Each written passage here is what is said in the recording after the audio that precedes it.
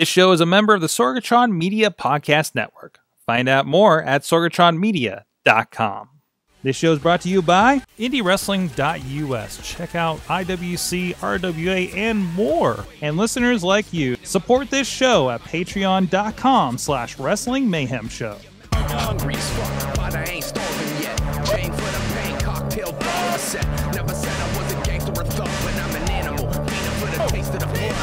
Hey guys, it's the Indy Mayhem Show back in the new year. I'm Mike Sorg at Sorgatron on the Twitter here in the Sorgatron Media Studios in Pittsburgh, PA, and we're ready to talk with several there'll be some new faces on the show this year in independent professional wrestling, Pittsburgh professional wrestling, and some people coming back, some new faces, some people maybe you've seen on your TV.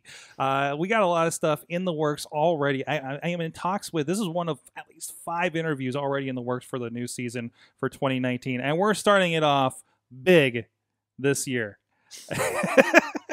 We'll introduce him in a moment, but in the meantime, please go check out everything at WrestlingMayhemShow.com, where you can see all the Indie Mayhem shows, as well as the Wrestling Mayhem Show and the Raw Wrap-Up, and whatever other new podcasts come up in 2019. Also, you can check out IndyWrestling.us, where a lot of our guests, including today's guests, you can find on there on VOD, digital download, or as part of the Indie Wrestling Network at www.indywrestling.network as well. A lot of the indie wrestling scene represented on there. You can drop us a line at goodtimes@wrestlingmayhemshow.com or 412-206-WMS0, where you can let us know if there's any questions for anybody that we do have announced on our Facebook page for interviews, or if you have anybody you think we should be talking to on this show. We definitely take recommendations, or if any topics. We're looking to maybe bring back some of those roundtables like we did recently with the Intergender Wrestling Roundtable with Honey Badger, Jinx, Marcus Mann, and more, and then trying to mix it up a little bit this year in 2019. So my guest this week, we just had a rousing round of Injustice 2, because we were trash talking on the Facebook and we had to resolve that. Zeke Mercer is with us here in the studio. How you doing, lost Zeke? Most of the matches. You won at least two of the double-digit matches that we had. I lost track after the second one, actually. I just got to keep losing. I'm glad. I was really worried because I'm like, he's going to kick my ass. I'm going to be embarrassed. I don't play games. I just talk trash. And you initiated it. I know. You started it. Because you like games. I was like, well, I'm also playing with something. Jeez. Anyways, well, first thing, other than people getting to know you, if they, we do some video game streams here with Brohemoth and Riz Plays Games, and a lot of the wrestlers come in, and you've been a part of that here in a recent weeks on our live streams over at Sorgatron Media, IndyWrestling.us. That was fun. That was fun. I lost a lot too. I'm just not good at gaming. That's not my career. I'm not great at gaming either, but I just like playing it. So I mean, that's why I don't really show off much of it. There's not really much to see over here, right? Yeah, I didn't know how I used the gas pedal in that game. I never played on a Switch. Oh, that's right. You're playing the Mario Kart, right? Yeah, I don't know. I was like, what is this? Yeah, why is this controller so tiny? And last time I played Mario Kart was actually on a DS. Yeah, so that's the last time I played Mario Kart. Was on a DS, not a 3DS, not a 2DS, a DS. DSi. DSi. Yeah, the cool camera at the time. The cool camera. The advanced camera that's the last time. Those were the days. Yeah. when they finally put Wi-Fi in it, right? Oh, other than that, let's break the ice with you a little bit. What is your earliest memory of pro wrestling? I'll be honest with you, video games. Video games? That's actually like how I got into wrestling. Okay. Like I'm really curious about this thread now. So the story, it fits with everything else. Yeah, okay. Well, the first video game I played was like SmackDown vs. Raw in 2008. Because I never played wrestling games or any type of game other than Need for Speed as a kid. And I didn't grow up watching wrestling. I think that's the big difference for me. Like, I didn't grow up watching, like, oh, yeah, I remember Shawn Michaels. Like, nah, dude, my first memory was, like, the opening sequence to SmackDown vs. Raw. And, like, I don't know, I see RVD and Booker T and, like, Sabu in the video game cover. Oh, Sabu. But it was, like, Sabu in the game. Yeah. But I just played that game over and over and over again. Eventually, I started watching it because I found it on TV. So I started watching Raw. So how did you get introduced to the game? Why did you... Well, because, one summer I was with my stepbrother and his brother. So they were playing games, like, all day. And they said, like, well, I'm going to pop in WWE. I was like, what's WWE? I was like, well, you'll see. So I'm just sitting there watching them play this stupid ladder match. And I'm just like, this is the most interesting thing I've ever seen. I don't have any other recollection of watching wrestling before that. So if I did, it had to be like this on TV. But that was my first. And I just want to ground this a little bit. You say it's the 2008 edition. That was the edition that did have Undertaker, John Cena, and Bobby Lashley on it, and it was the one that said featuring ECW because this is around the ECW kind of comeback. And that's how like the second year of GM mode, I think, second or third year GM mode. So I do love like looking at the cover, how much things have changed yet completely stayed the same. I mean, in 10 years. Yeah. Because all people are back at WWE. They're all there. They're all there. And Bobby was on the freaking cover. But yeah, think about it. Yeah, okay. Wow. That's pretty... Well, my childhood isn't dead yet, I guess. What's that? So my childhood isn't dead yet. No. It'll live on for $9.99 a month. But anyways, so basically, you've kind of... When somebody says, I want to be a superhero or live a video game, this is kind of the thread that you took. Yeah, I kind of like, you know what? Wrestling looks cool. I was like, why not? So what when you started looking for it on TV, like what did you come across? What did you start watching? What started getting your attention in real life? I'm using quotations, real wrestling. Life. Live action wrestling. Live action wrestling. Is that better? Yes. Okay, well, yes. Some people, I'm going to get hate for this. But like, it was Don't worry about it. We've got a lot of weird answers. Okay, it was the first thing I found was Tuesday night's revamped ECW.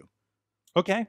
That was like the first thing I watched. And okay. I don't remember the matches at all. But I remember watching the ECW come on and, Don't Question My Heart. I remember that song so vividly. Don't Question My Heart. Remember that as the old ECW, like that revamped ECW. This was kind of like further along when it was kind of like when they were trying to get a lot of the young guys in there, right? I was just like the CM Punk days and stuff. And Hardy was, I think Hardy was the champion of ECW back then. I don't really know. I wasn't paying attention. Like he had it for a bit. Christian, Mark Henry. Yeah. And that's when I got into it. And Bobby Lashley. And he, I think he was the last ECW champion, right? In WWE's canon, right? I think he is. Why do I want to think it's Rhino? No, Rhino was the original ECW former champion. You got to tell me that because I'm only 19. I don't go back so far.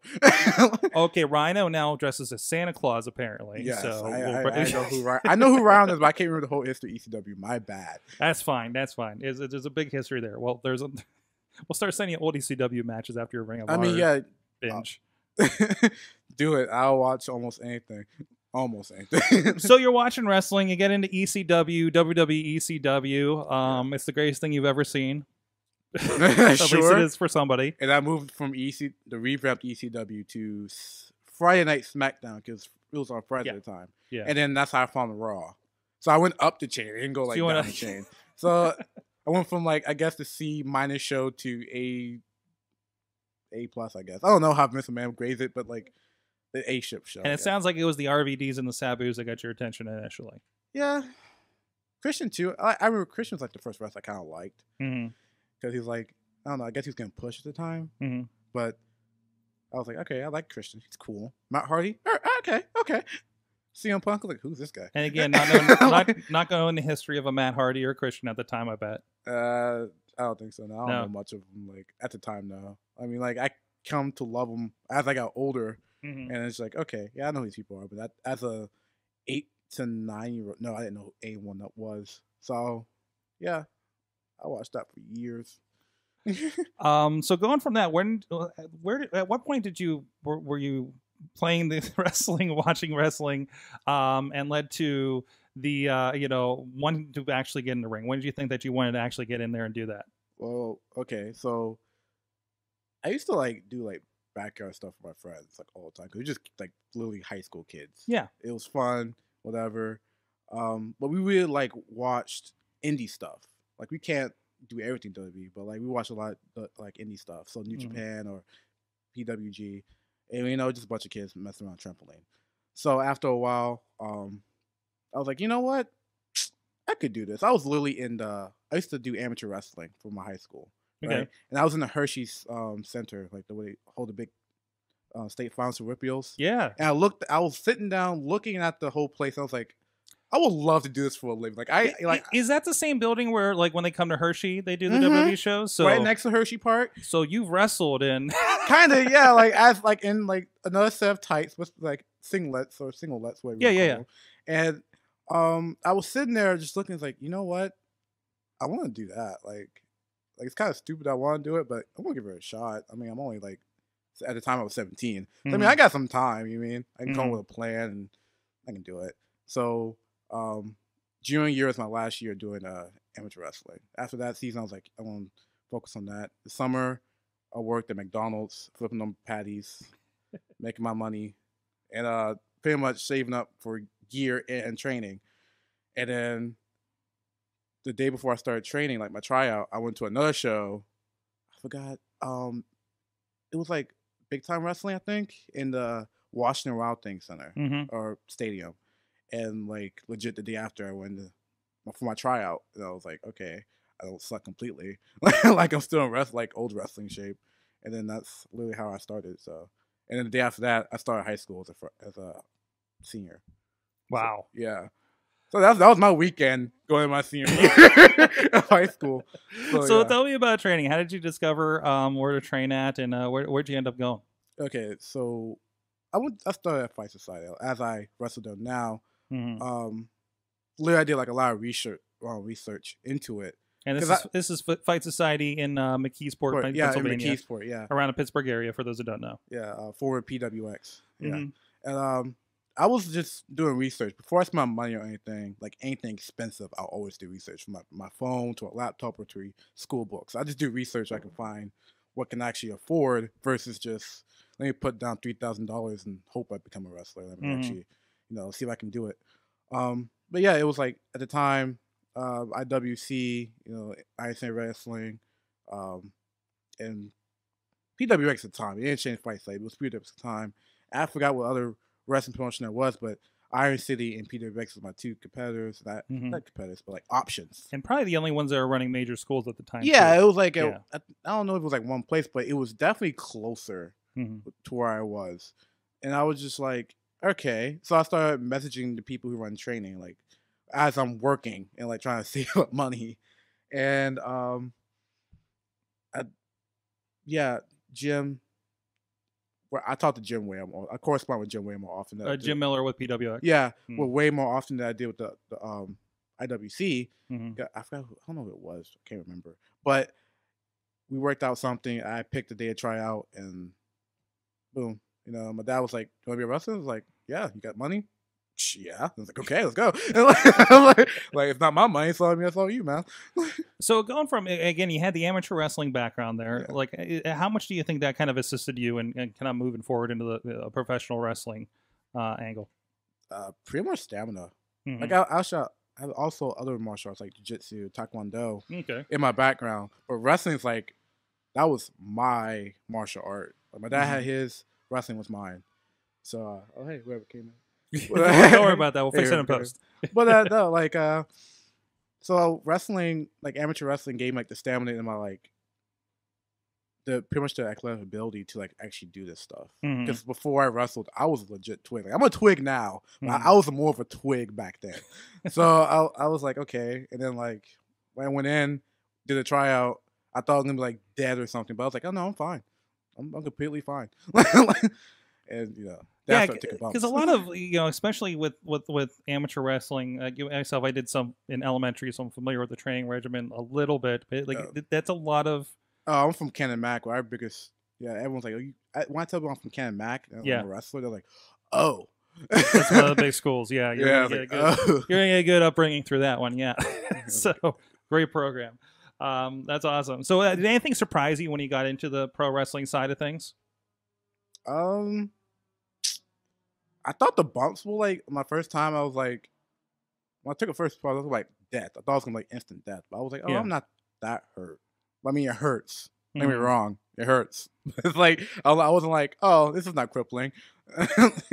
I could do that again. I could do that again. And then Quinn was like, all right, give me like 20 more. I was like, 20 more? I'm like, and yeah, so I was like, I have to get used to like getting like bumps and stuff and actually how to work, like put holes on people.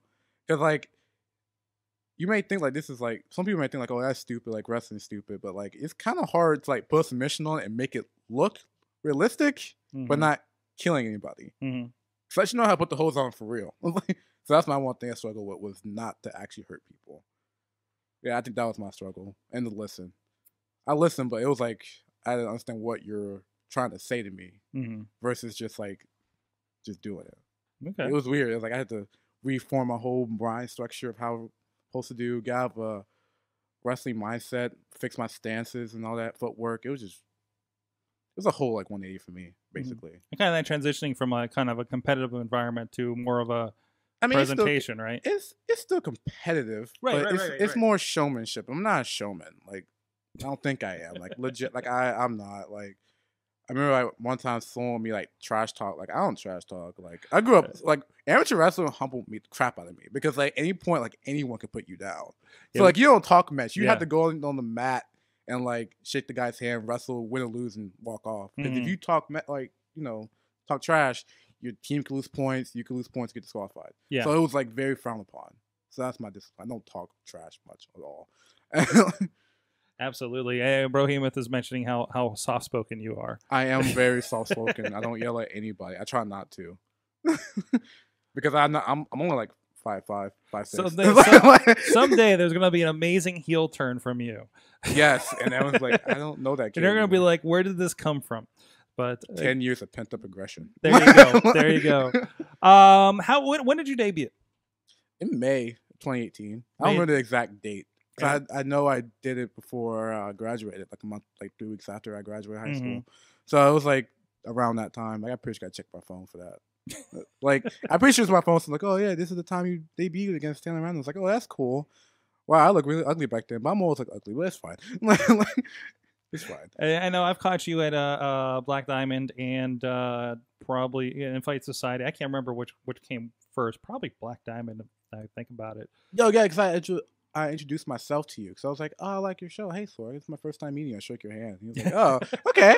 I didn't know who you were at first because it was just and I was oh, okay, Sorg, how you doing? Yeah, I think maybe the next show I actually saw you wrestle. So yeah, at the Fight Site show, right? Because I faced AJ. Yeah. It's been a while. Something like that. It's been a while. Wild 2018.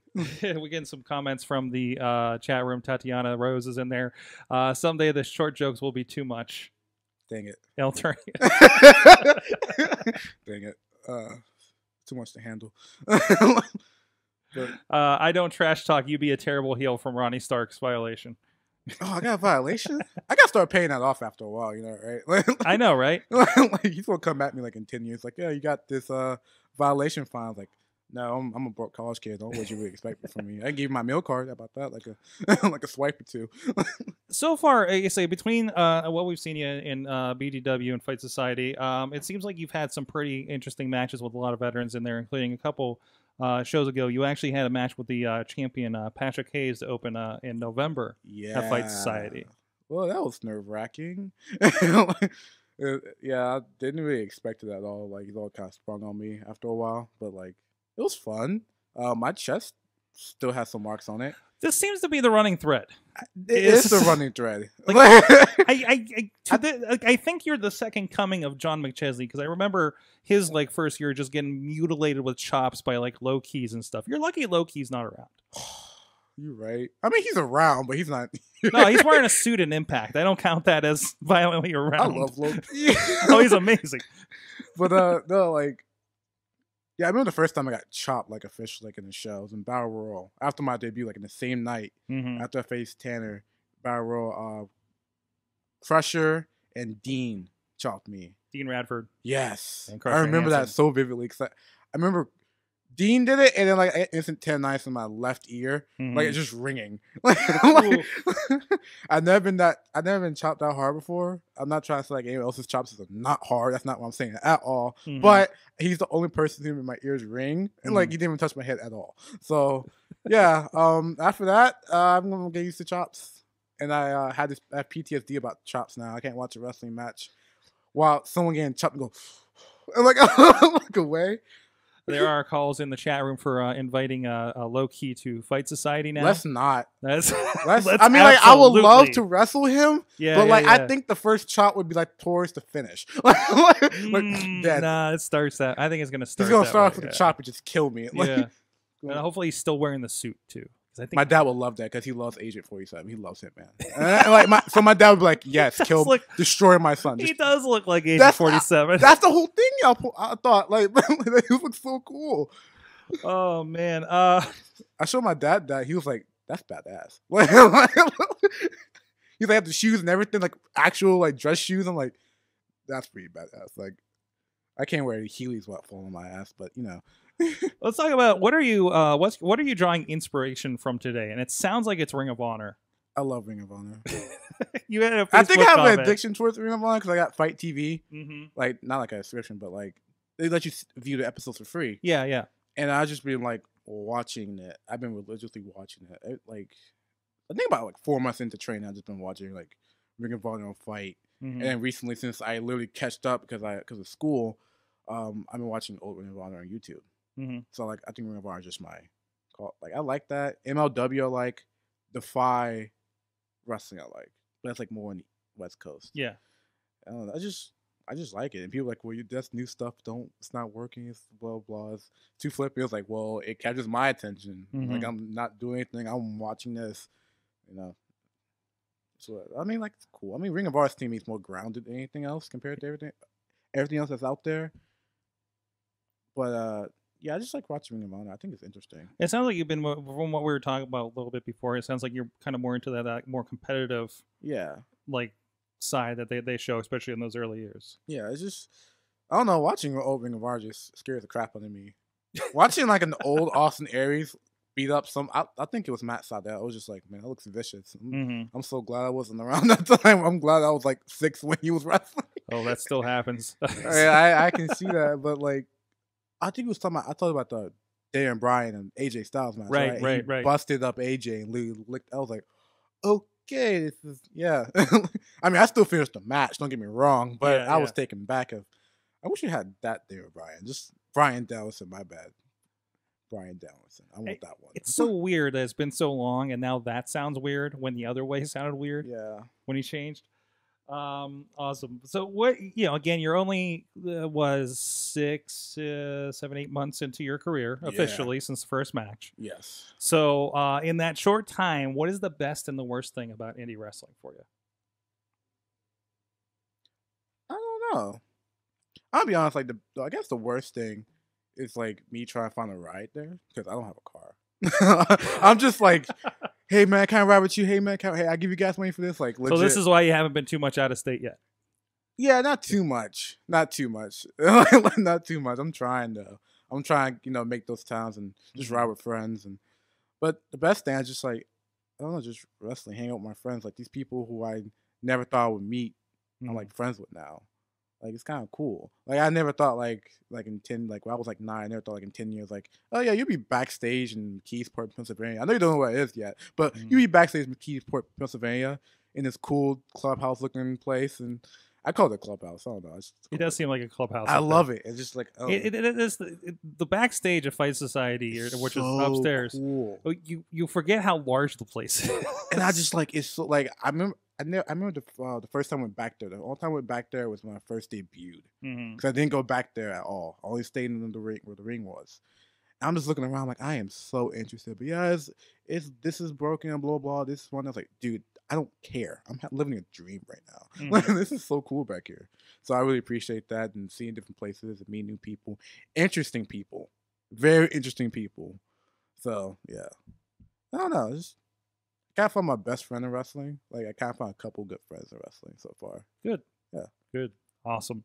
So, what's, generally where can people see you? People are going to be catching this podcast, who knows where, what promotions are you popping up in? Mostly Fight Society. That's my main one. Black Diamond. Hopefully I get in there soon. I have a match coming up on Sunday against the Rev Ron Hunt. He's put out a pretty interesting okay, promo. but like that's so disrespectful. I expected more from him, like legit. I was like, what the heck, man? I talked to him Saturday and he was very excited about that promo coming out. That's so mean. I thought he was a nice guy, but now he's just like basically for those 25 cents a day.